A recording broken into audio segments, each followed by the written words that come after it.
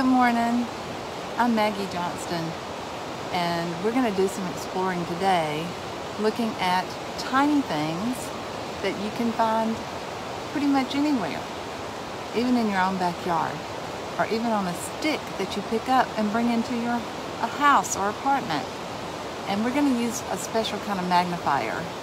It's called a jeweler's loupe, but you don't have to have one of these. You can have a magnifying glass, you can have just your eye, but it's all about observation and paying attention to the tiny things. Have fun. So the way that you start your tiny journey is by looking at things closer and closer and closer. So we're going to think about it from the point of, we're looking at trees off in the distance. But you can take a closer look at the leaf on the tree and notice some things about that leaf. That leaf, I'm going to notice that it's brown. It's got several shades of brown. It's got lots of holes in it. It's been in half. You could keep going, noticing things about your leaf. Next, I'm going to wonder about it, because I really do wonder. What made it curl into that shape? What made the holes in it? Is it on the ground because it fell off the tree naturally, or did something knock it off the tree? I wonder if it came from last fall when the leaves fell off the trees. And then, let's take an even grander look by pulling it in close and looking at it. Oh wow, the holes actually have spider webs inside of them. So much cool stuff to be seen.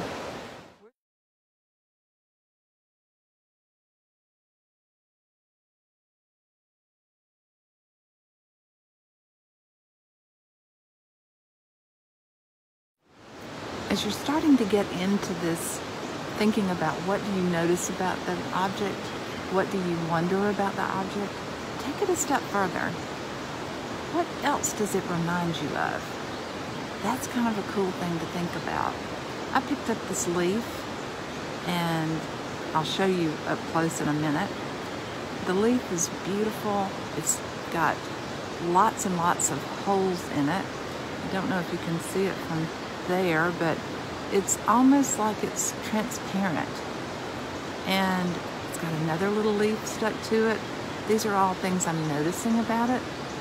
Now, when I look at it really up close, it also reminds me of lace. It reminds me of the, if I turn it this direction, it reminds me of trees that have lost all their leaves in the winter. It reminds me of a road map of a city. So many things. As I show you photographs, I want you to think about what they remind you of, especially when I zoom in and get close. You can do the same thing at home. When you are looking at something up close, start thinking about, what else does it remind me of?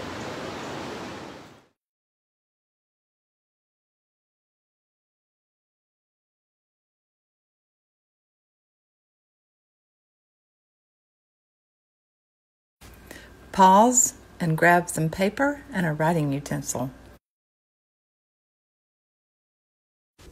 Let's take a look at this pine tree. We're going to zoom in so that you're looking at not only the tree, but also some of the new growth. And we'll look at it up close.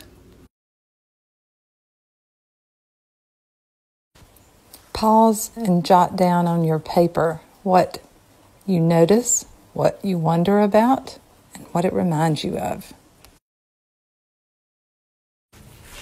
Take a look at this object and tell me what you notice, what do you wonder, and take it one step further. What else does it remind you of? Remember to pause so you can write things down.